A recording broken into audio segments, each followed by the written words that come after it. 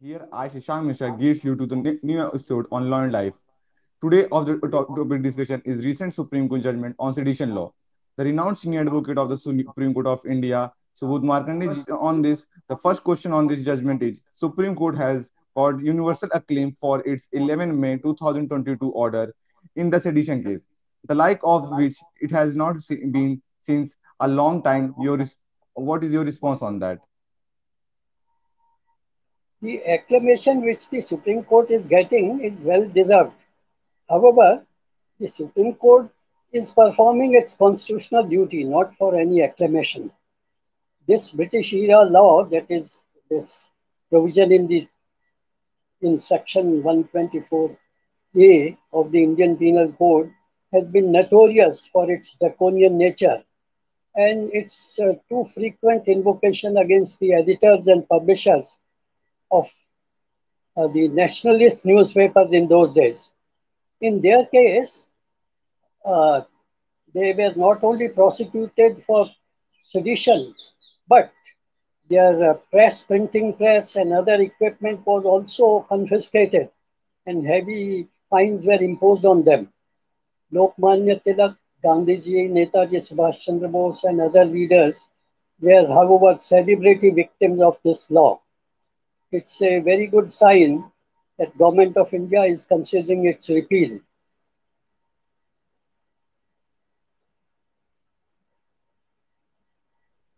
So it is an interim order. Please tell us what is in this judgment, and in your consideration view, what is so important on this? So let's go clause by clause. Firstly, this order continues the protection which the Supreme Court gave on 31st July 2021 to Telugu TV news channels and their personnel. What were they doing? They were only reporting what one member of parliament from Andhra Pradesh, Mr. Guram Rajan, said in the parliament criticizing the state government of Andhra Pradesh. Now, the DIG Andhra Pradesh CID Guntur took suo moto cognizance, registered first information report, and started investigation, challenging these acts as attempts to muzzle the freedom of press. Two writ petitions were filed wherein respondents were stayed on 31st July 2021 from taking any coercive action. So that's the first.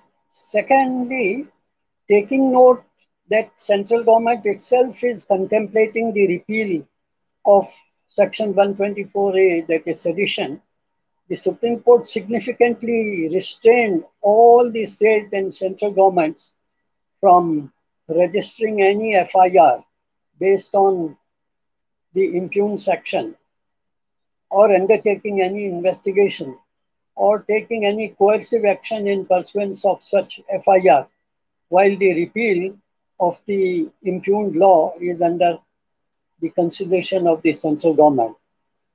Thirdly, if any FIR is registered under section 124A, the aggrieved person can seek relief from the appropriate court, which has been directed to take into account the present order of the Supreme Court and the clear stand taken by the central government in the matter. Fourthly, all pending trials, appeals, and proceedings with respect to Section 124 have been kept in abeyance.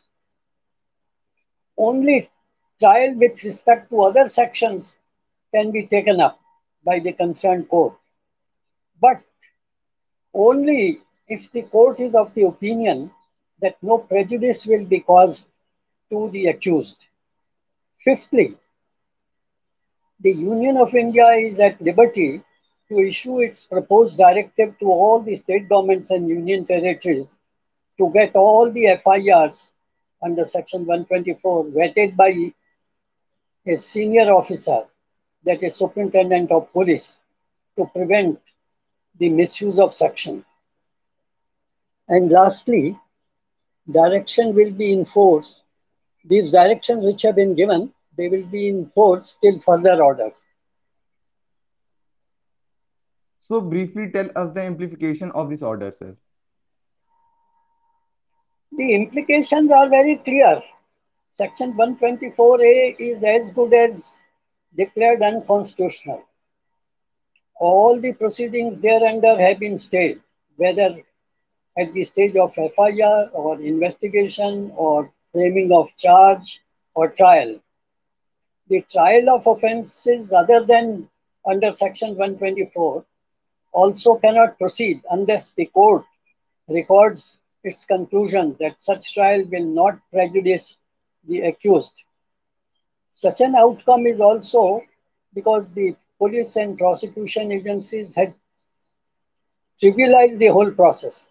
So this order is very well justified. See, they were trivializing the whole process of Section 124A.